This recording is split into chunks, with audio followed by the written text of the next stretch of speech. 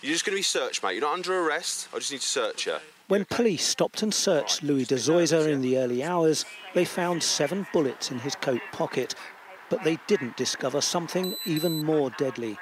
At the police station, Sergeant Matt Ratana asked de Zoysa to stand up for a second search. It was then the suspect, somehow in handcuffs, produced an antique revolver from a hidden holster and shot the officer dead. As others grappled with de Zoysa, he fired 3 more bullets. He shot himself and caused brain damage. Sergeant Ratana's partner was in court to hear the guilty verdict. Today is about the justice for Matt. His life was taken too soon in the line of duty, doing a job that he loved. A cruel end to a lifetime of service and dedication protecting others. The Met Police Commissioner said Sergeant Ratana made a lasting impression on all who met him. Whether it was on the streets or in the custody centre, as a uniformed police officer, on the rugby field or later as a coach, it's clear that he was someone who made an enduring impact wherever he went. The men and women in policing daily stepping forward into uncertainty and risk are truly remarkable and deserve admiration.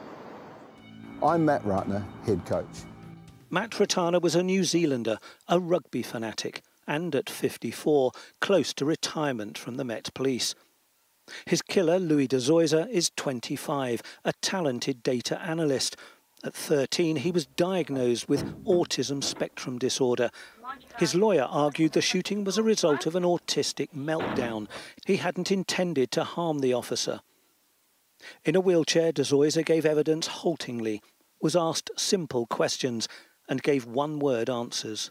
Now, police have quite limited powers when they search a suspect on the street, but it still seems extraordinary that they didn't find the revolver, and he was able to use it in handcuffs. Just hold his jacket up for me. The Independent Office for Police Complaints said the officers could have searched de Zoysa more thoroughly, but they didn't breach professional standards and will face no charges or discipline. The watchdog has recommended in searches that all forces make greater use of metal detectors. Martin Brunt, Sky News at Northampton Crown Court.